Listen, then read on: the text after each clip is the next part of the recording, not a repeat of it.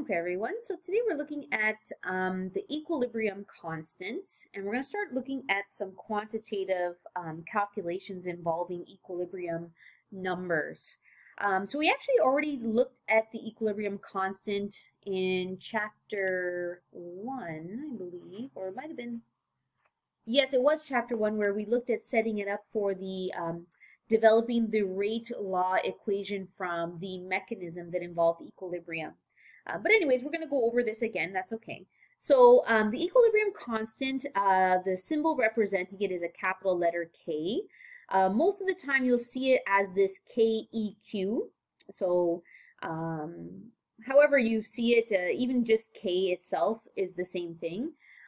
You're going to see many variations of this, but actually the setup of it, the way that we're going to go over how to do this is going to be the same for even in future chapters that will involve equilibrium calculations, okay? So K is equal to, in general, products over reactants, okay? So let's say we had a reaction, we have A plus B making C and D, and we have an equilibrium process.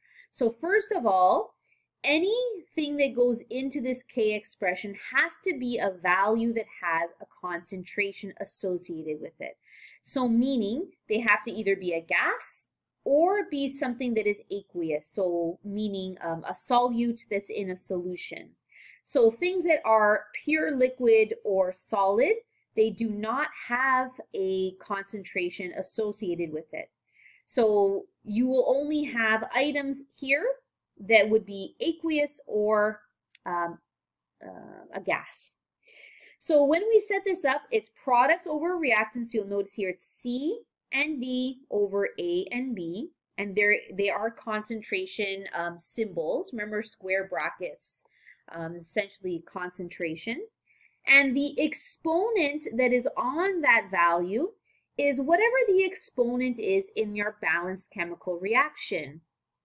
So this is the concentration of C to the exponent of whatever the coefficient is in front of C times, right? So it's like, imagine this is like multiplication here. The concentration of D to the exponent of the coefficient of D over the same thing for the reactant side.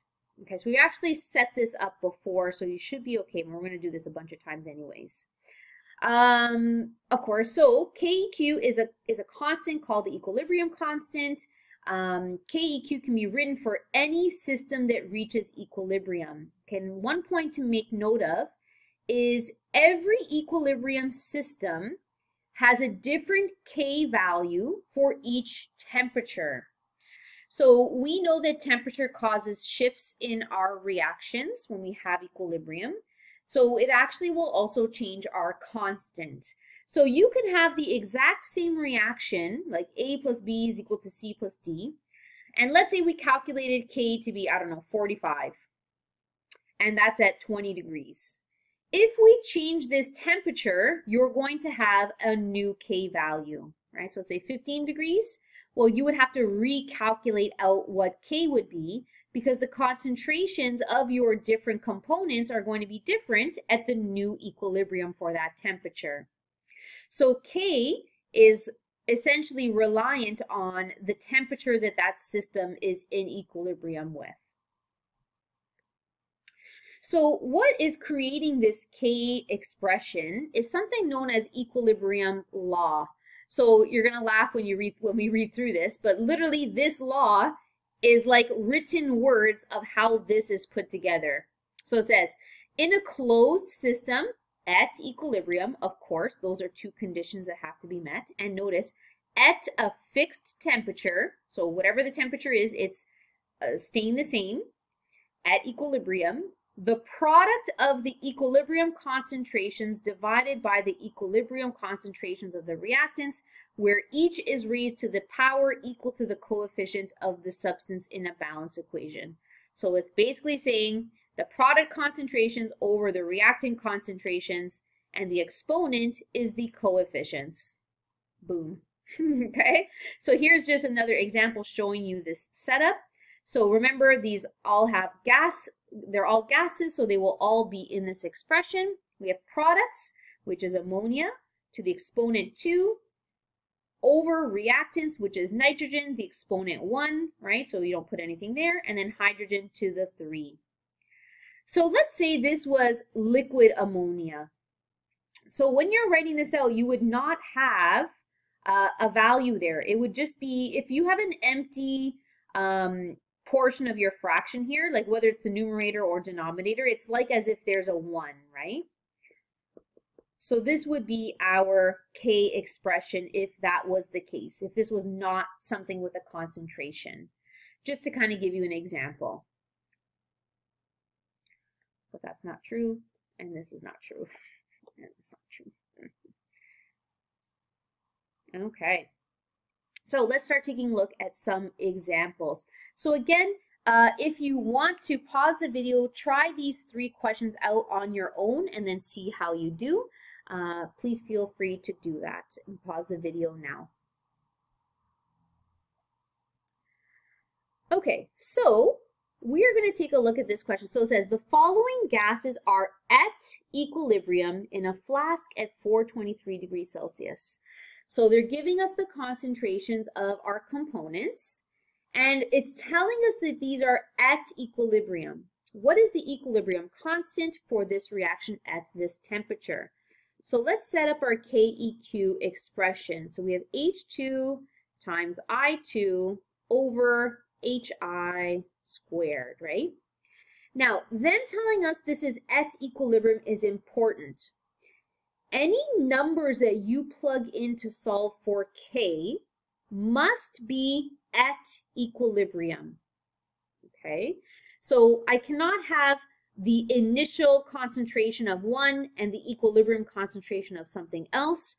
The only numbers that should be plugged into this formula for KEQ is equilibrium concentrations. So luckily they're just giving it to us. So we're essentially just practicing to do this setup and to plug in our values. So this is going to be 4.56 times 10 to the negative 3 times 7.4 times 10 to the negative 4 over 1.35 times 10 to the negative 2 moles per liter squared, right? Don't forget about the exponents. Now, when you're calculating this, there are units associated with K, okay? But because they are different every single time, it's kind of a known assumption that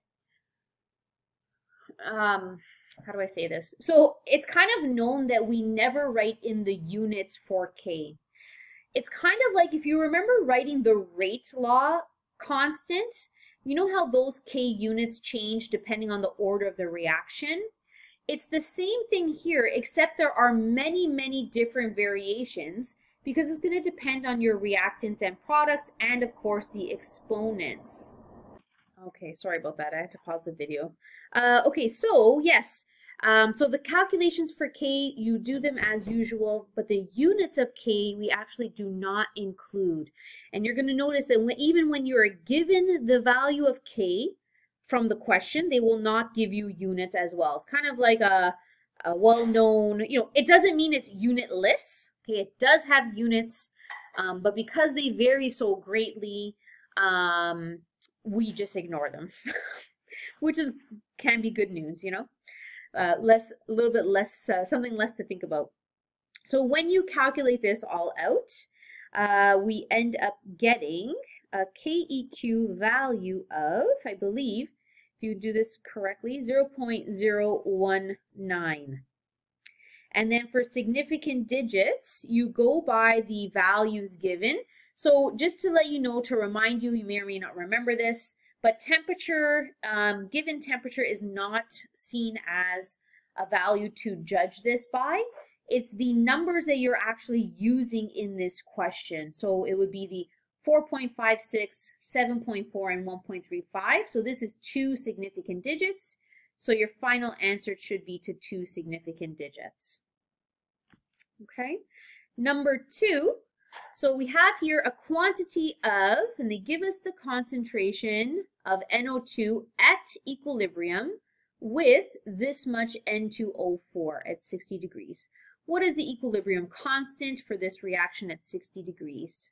So we have KEQ is equal to, we have N2O4 over NO2 to the square. I'm just going to do this in one line just for space here.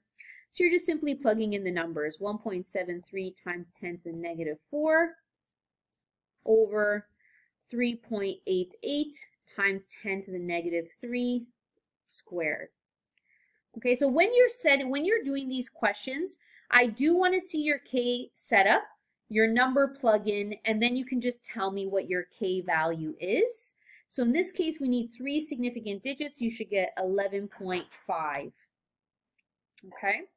And then for part B, it says state whether this reaction is endothermic or exothermic by comparing the equilibrium constant for this reaction at 60 degrees to the constant at 92 degrees at the previous example. So I actually wrote this here so that we have this. So at 60 degrees Celsius, the K value is 11.5.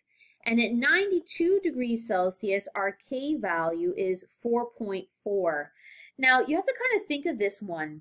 So if you have a larger K value, look at how we are calculating this. It's products over reactants, right? So typically, and this is true with any fraction, right? The larger your numerator is, your answer will be larger, right? So like in general, we can kind of make estimates here that the more product that we have, the larger the K value is. Now, they may not be the case every single time, but I would say that's like a good assumption we can make here. We really have nothing else to go by. So here, if I have a larger K value at a lower temperature, that means I have more product at lower temperatures. So they're asking if this is endothermic or exothermic. So you have to remember, look at the reaction. For it to push forward at a lower temperature, that means that I would assume that we would have, right? So maybe I'll write something out to help prove this. Oh boy, sorry. A plus energy to kind of review the shifting, right? Okay. So for us, if something is endothermic, we increase the temperature and it shifts forward, right? So just by kind of thinking about the Le Chatellier shifts that happen here, if you have a forward endothermic process, that means that if you increase the energy, it would shift to the right. But actually the opposite happened. We decreased the energy or the temperature and we made more product. So that would tell me that this, right? So imagine, here's energy. So if we lowered the temperature, so we went from 92 degrees to 60 degrees, it made more product. So when we have a lower temperature, it's driving the forward reaction more so. It favors the forward reaction. So therefore, I would say that the forward reaction is exothermic. So you're kind of bringing in your ideas from Le Chatelier's shifting to try and analyze the different K values that we're seeing. And then number three is a little bit more straightforward, except, so let's take a look. So it has a slight variation. You could be asked to determine the equilibrium concentration from the KEQ. So normally when we set up our KEQ expression, so let's do it for this one here, NH3 squared over N2 H2 to the 3.